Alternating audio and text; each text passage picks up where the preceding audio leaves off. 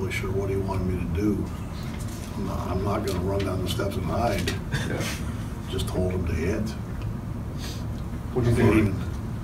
It was up, wasn't that far in. Was he yelling at warnings after that situation? He explained it to me. It puts them in a difficult position. You know, it also makes it tougher on the pitchers. You know, they can say that you can pitch in, but it's a lot tougher. And it's for both of them.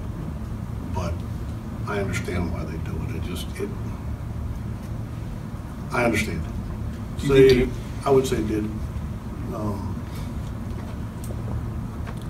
You know, that bat big hit home run, you could tell he was kind of sitting out over the plate. And he's a good enough hitter, he knows what to do with it.